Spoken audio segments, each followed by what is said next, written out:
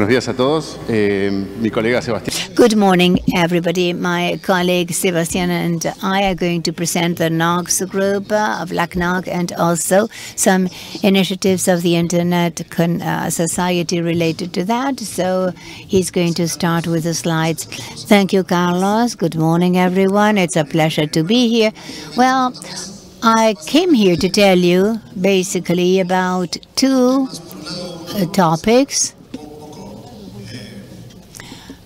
I'm going to start with just with an overview. For the Internet Society is worried about Internet fragmentation and its various possibilities.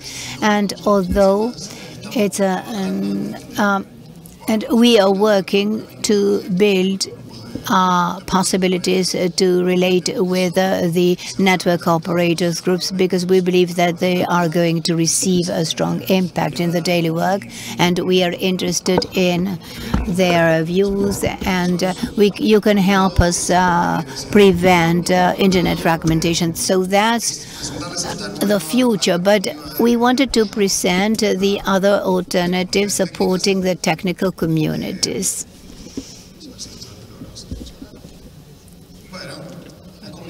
The technical communities, the local and regional communities create and defend a stronger and more resilient Internet. And we have a new program for support and fund these technical communities, that is you. First of all, how do we understand the technical communities?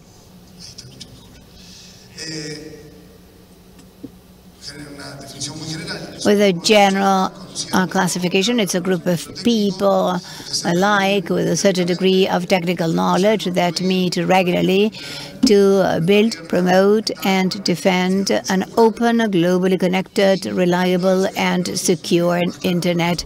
One of the clearest examples is the networks operators groups, the NOGS. The key aspect of this new funding line is a fund to organize events for training, for exchange, technical events. And you're going to be able to request up to $4,000 per event, but with a very important feature, and that is that you need to plan it way ahead. In advance. Nicolas Rosas, whom you may know, has requested me to be very precise, specifying how important it is to do things with at least 8 to 10 weeks to process the applications, and it is absolutely essential for that to happen before the events. We can't fund any events that have been completed. The only thing that the NOGS or the technical communities need is a bank account of the organization. Don't panic, because we know that there are many groups of operators or technical communities that are not legally created. That is not a problem, because the request can be submitted by a fiscal sponsor aligned with the principles of the Internet Society that may manage the funds for each event.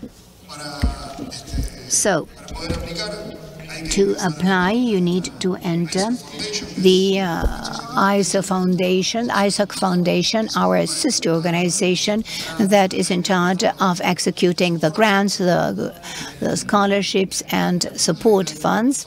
There you see funding areas, sustainable technical communities, and any doubt you can write to Israel or myself. You have my email address there, just in case you want to talk with me. I have business cards to hand out, and we are ready to help you if you need any assistance to fill in the forms or for specific calls to clarify any doubts in person. So that's all. We are very grateful for your time, and I give the mic back to Carlos.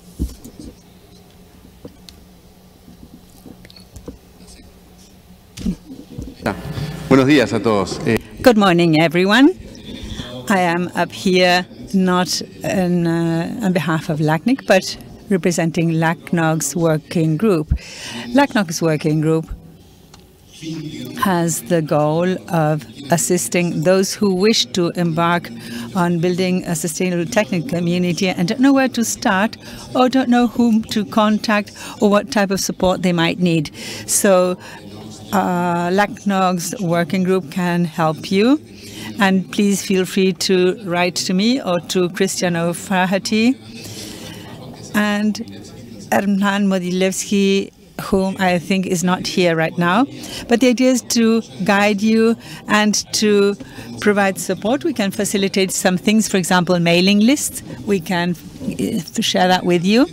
And now the interesting thing is that before asking how much money you might need or if it's a type of organization, please start building community. This is something that is as easy as getting together in a bar, and many NOGs began with a lunch at a restaurant. And that's one of the nicer parts and probably one of the most difficult parts of creating a NOG.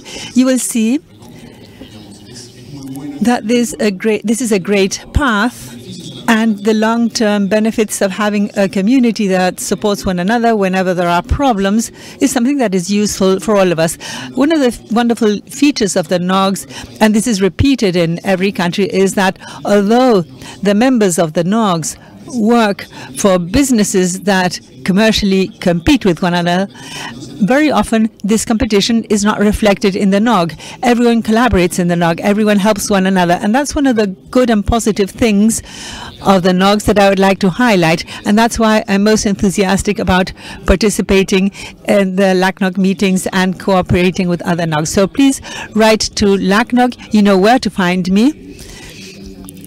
You can also write to Israel, to Sebastian, or to Christian. I will try to guide you along.